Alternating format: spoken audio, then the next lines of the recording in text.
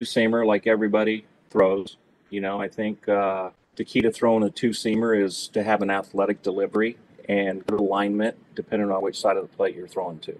I think a lot of guys go like this when they throw arm side two-seamers, and when they try to throw a two-seamer away or glove side, they go like this, and they don't throw it the same way. They aim it with their hand. So, you know, one of my keys was, if this is my delivery, when I go away, I got to get over here and throw it the same way.